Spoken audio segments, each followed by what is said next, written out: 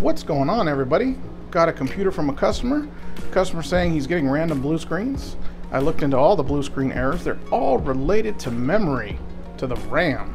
So I thought, hey, let's come on over here.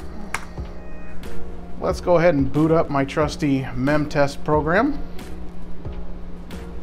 And let's see if we get like 1 or 2 errors. Maybe one of the sticks is bad. Maybe there's, some go, oh, 159. Wow, that's a lot of errors. You're not really supposed to have any. Oh, 288. Okay, maybe it's going to stop there. Maybe that's the worst of it. Let's see what happens here. Oh, 431. The point here is, people, this keeps going into the 100,000s, and it was still rising. Time to replace the RAM.